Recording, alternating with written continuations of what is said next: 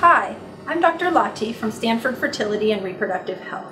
This is one of the most common questions a patient will ask us after they've had a miscarriage. What did I do wrong? Should I have rested more?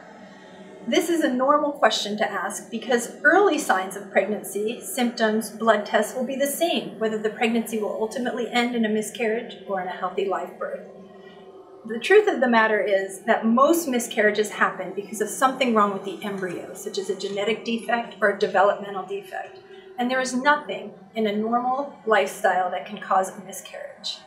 Miscarriage is common, and there's a lot of reason to have hope after a miscarriage.